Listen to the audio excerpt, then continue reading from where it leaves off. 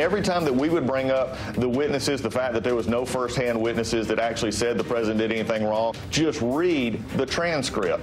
There's nothing wrong here. I'm not going to vote to approve witnesses because the House Democrats have had lots of witnesses. Given the House Democrats' presentation, there are now real questions about Joe Biden and Hunter Biden's conduct. But you would need to vote to approve witnesses to hear from the Bidens, which you just said. Well, I'd like to hear what Adam Schiff has to say about those facts that he again glossed over. It is the head-scratching case the president and his defenders continue to make. There's not enough evidence for impeachment. There are no first-hand witnesses, and there are real questions after the House impeachment managers gave their opening arguments. Except senators already had and still have the opportunity to hear evidence. They had an opportunity to hear testimony from those witnesses. But in a party-line vote, Republicans killed every Democratic amendment to do so. And when asked if they'll vote in favor of hearing that evidence or having those witnesses, some of those same Republicans say, nope, they'll vote against that too. Joining me now, Charlie Pierce, writer at large at Esquire, Kimberly Atkins, senior Washington news correspondent for WBUR and an MSNBC contributor, and civil trial and criminal defense attorney Midwin Charles. Charlie, you were in those gaggles talking to these senators. How do they try to make sense of it, just being confronted as they walk out of the hearings, sitting in a trial and saying, nope, we don't need any witnesses except unless we can make it be Adam Schiff and the whistleblower and Biden? Well, the Republicans are all fish flopping around in the bottom of the boat, basically. They have the votes. They know they have the votes. They're just hanging on, and they don't necessarily have to make a lot of sense. Yeah. I mean, I think the epic moment in regards to that was the other night after Adam Schiff's presentation, when they all pretended to be offended by the fact that he quoted the CBS report about heads on pikes. I mean, James Lankford of Oklahoma practically bowled people over getting the microphone to explain how he wasn't afraid. They're terrified, by the way. They're all terrified. Sherrod Brown said that the other night, and he's absolutely right. And I think he made a good comparison. He compared it to the mood in the chamber when they were voting on the Iraq war. And all the Democrats were afraid to vote against it. Yeah. And guess what? All the people who voted for the war and ran for president, they all lost. Yeah, they're very much so. Let's play Senator Mike Braun of Indiana this morning on Meet the Press, talking about the point of, the idea, the thing that's important about this is that this is about the next election and whether or not Donald Trump will be constrained from trying to get foreign help to win again, like he did like he accepted last time. Here's Mike Braun talking about that. This president, as you know, he's going to take acquittal and think, I can keep doing this. No, I don't think that. Hopefully, it'll be instructive to where. When you say hopefully, I mean, what's the evidence in his lifetime that he takes any sort of whatever it is, a misdemeanor ticket or whatever, and then he accepts that and goes, yeah, I'll change my behavior? I think he'll put two and two together. In this case, he was taken to the carpet. Does that seem credible to you, Kimberly? No, I mean, for a number of reasons. Remember that the call, the so-called perfect call, as the president describes it, took place one day after Robert Mueller testified before Congress and essentially brought to an end the Mueller investigation. So if that didn't stop the president from engaging in this type of behavior, which was the same type that was the subject of the Mueller investigation, certainly this wouldn't. And it belies the fact that Republicans could be making an argument that even though this was awful, terrible behavior by the president, he should not have enlisted foreign help in an election, that perhaps it doesn't rise to the level of impeachment. They wish he hadn't do it. They can't even do that because of the White House, to the previous point about being afraid. The White House has shot down any sort of acceptance of that kind of defense. They can only say that the call was perfect, that nothing was wrong, and that the Democrats are essentially making up. The brief for the president's attorney says that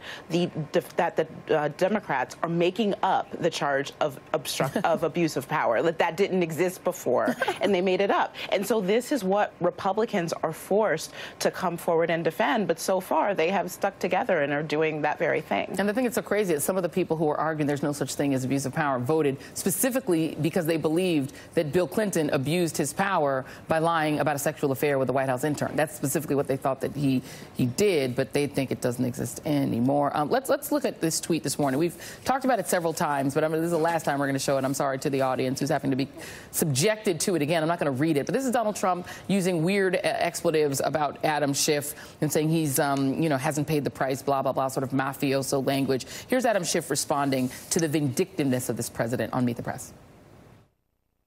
I made the argument that it's going to require moral courage to stand up to this president. And this is a wrathful and vindictive president. I don't think there's any doubt about it. And if you think there is, look at the president's tweets about me today, saying that I should pay a price. You take that as a threat? I think it's intended to be. You know, Republicans I've talked to that are sort of in the orbit of Trump world have said the same thing, that this is a vindictive man, that he's revenge is sort of what drives him, that's what drives him. His biographers have said it too. You know, we talk about recidivism. You know, that's what sort of the previous question was about. If you have a client that is acquitted but is of the mind to go back and do it again, Trump feels like that kind of a client for his. That's right. He's what we call a repeat offender. He's a repeat offender. And if you even go back before he became president and you look at his professional life, with how he managed his businesses, with how he managed any one of his professional endeavors, Trump University, the charity, every single one of those things had some element of fraud. We've had, the Attorney General. Everybody has stepped in to kind of try to rein him in, right. And yet the behavior continues each and every chance he gets, every single opportunity he gets. Yeah. It's the same exact type of behavior where he skirts the rules. He doesn't follow, protocol and procedure, and those kinds of things don't seem to matter to him. And you can tell by the way in which he conducts himself as president. Yeah. The separation of powers does not matter to him. He does not seem to even acknowledge and want to acknowledge, Congress's oversight powers with respect to when them asking for documents and witnesses. This is someone who thumbs his nose at authority. This is someone who doesn't believe he should ever be held accountable. And we saw that before he became president. And I keep saying that because back in 2015 and 2016, when a whole bunch of us were like, this guy is not the guy to be president, people thought we were crazy. They said there would be grown-ups in the room. They said that there would be guardrails. They said that Congress would check him. But guess what? We know now that Congress is unable to check him. At least the Republicans are in the Senate. Yeah, absolutely. And the problem here is that the recidivism would mean, again, having foreign interference to help him get elected again. But the Mueller report makes that clear. Yeah, absolutely. The Mueller report outlined that, that he helped in some ways with Russian interference. Well, he at least accepted it. He happily accepted it. He accepted it. Before we go, National Review editorial board, who's been all over the place on Trump, they've been for Trump, they've been against Trump, they have now come out with an editorial from the editorial board saying impeachment does not require a crime. Quote, Republicans from the president on down are making arguments that range from the implausible to the embarrassing, hence the claim now being advanced half-heartedly by Republicans that presidents cannot be impeached for any abuse of power unless that abuse took the form of a criminal violation of a statute. Jonathan Turley has repudiated this view. Attorney General William Barr has in the past denied it. The founding era debates about impeachment are clear that Congress was to be able to remove a president from office if he had exercised his legal powers in an abusive way. Very quickly, do you agree with that, Attorney Midwin Charles? I do. Yeah, I do. Absolutely. It's abundantly clear that we ought to be able to remove a president who abuses power. What would be the purpose of the impeachment clause if we couldn't? It would have no meaning. You would basically nullify the impeachment clause if we couldn't do this. And Kimberly Atkins happens to be a lawyer, too. I think I call lots of people lawyers. You're a lawyer, too, Kimberly. Do you agree with that? I do. The framers specifically made it not contingent upon a statutory crime. That was the purpose of it, and that's the way that it should be interpreted. I was finally right that somebody I think is a lawyer actually is a lawyer. Charlie, very quickly before we go, isn't the concern here that Trump will do it again, and then that means our next election is just actually not safe?